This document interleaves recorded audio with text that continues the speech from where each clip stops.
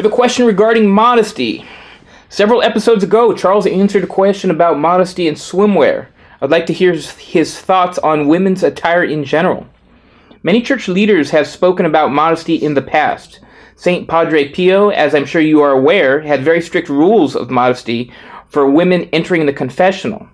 Another example is the following quote: Standards of Modesty in Dress Imprimatur, dated September 24th, 1956. Quote, "A dress cannot be called decent which is cut deeper than 2 fingers' breadth under the pit of the throat, which does not cover the arms at least to the elbows, and scarcely reaches a bit beyond the knees.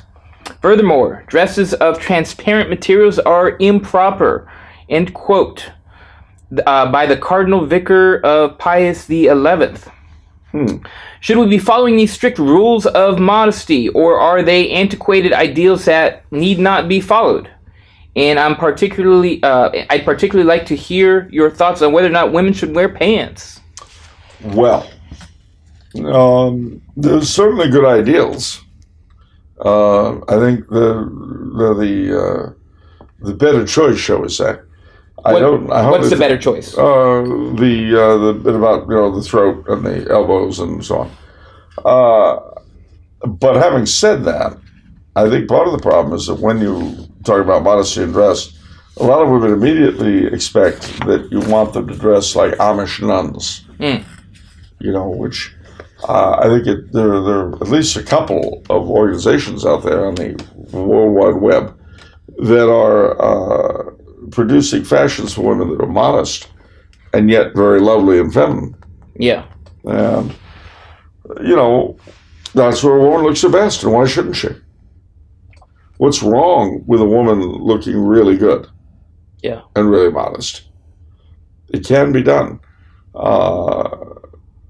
As far as the other issue, pants, well, personally speaking, I don't like seeing women in trousers. Yeah. I just don't. Call me old-fashioned. But again, they don't look their best. We just don't. And mind you, the same is true of men. We don't look our best anymore either. Everybody ragbags around. Yeah. There's a very funny picture that's making the rounds of this 1950s scene, and they're looking through a prism into the present and seeing us fat and stupid and half naked. Yeah. And you see the looks of horror on their faces. Yeah. And that's an important corrective. My brother just sent me a video of New York in 1911. And it's on the streets of basically what's a slum. Mm-hmm. And everybody's trying to dress as well as they possibly can. Why can't we do that? It's not like we're poorer than they were. I don't know why. I mean, when I was little, it was already, of course, going this way. But the world looked like Mad Men. Yeah. That's what I remember. And I remember seeing it change. And I hated it. I hate it now. They say that you can't judge a book by its cover and so on and so forth. Yeah. Well, there's another old saying. Clothes make the man. Yeah. If you dress the part, you will become the part. If you dress well in a becoming manner, it will improve who you are. Yeah, definitely. Well, I mean, you remember when we used to do these, when we started out, and you were in that wife beater and the Hawaiian shorts and the sandals. Yeah. And that stupid straw hat from Puerto Vallarta or Acapulco, wherever you got it. Yeah. That just looked horrible. I felt comfortable, though. I dress for comfort. Well, I'm sure you do. But I think it looked terrible. That's why you can't find the first 30 episodes of the show. Well, yeah, you can. No, they were purged. The real first. The real first, yeah. Got it. I mean, not the one that says one. That was when you started dressing like this. Yeah. But the first 20 or 30, however many it was, you were sitting there in this sort of weird tourist from hell get-up. I mean, pina colada on one side. I've never said this to you publicly, but I really appreciate the change in your image. Thank you, Charles. I mean, I'd be a beach boy if I were only 50 years younger or older or whatever. No. Okay. Well, a couple comments. I didn't used to be comfortable, speaking for modesty of men in dressing up, encourage men to wear suits more often. And I think part of the thing is doing it more frequently. And eventually you develop comfort. And eventually I think a suit will actually give you confidence. No. Compared to dressing casually. A suit can give you confidence. Well, you certainly feel, especially everyone else ragbagging around, you feel 10 feet tall.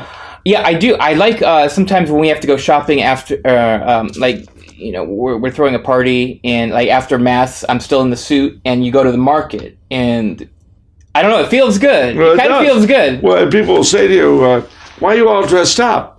And my usual answer to that was, if it's a woman, I knew you'd be here. Oh, that's creepy. Well, yeah, it is. And by the way, along those lines, if you have to say, I hope I'm not creeping you out, too late. Yeah, too late. It happened. But seriously, ladies and gentlemen, clothes make the man or the woman.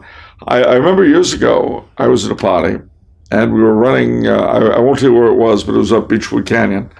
And we were running low on food and booze, so my hostess and myself went off to the Beechwood Market to pick up more supplies.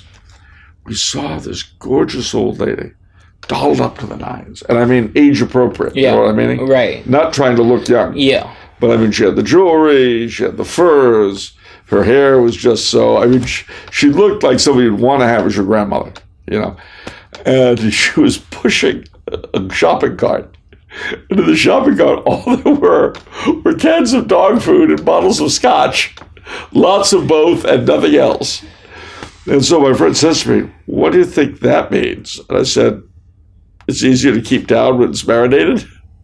Gosh. But the point I'm making is that regardless of whether or not she was using it for herself or Fido had a little drinking problem, whichever it was, this was a lady who was feeling good. Yeah. And she certainly looked it.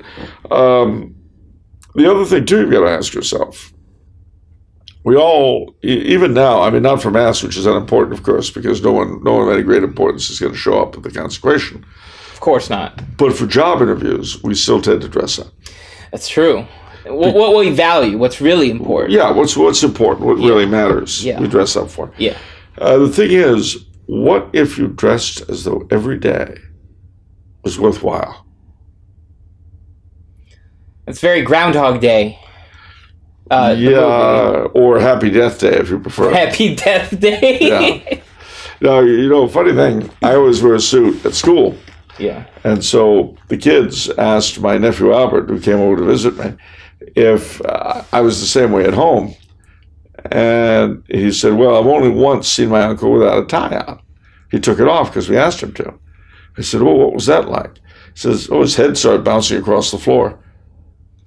And I said, that's creepy. And he said, that wasn't the creepy part. The creepy part was that Uncle kept laughing and smiling as he was bouncing. Wow. Well, that was what Albert said. I don't recall the thing having happened that way. But I don't remember it happening at all. But seriously,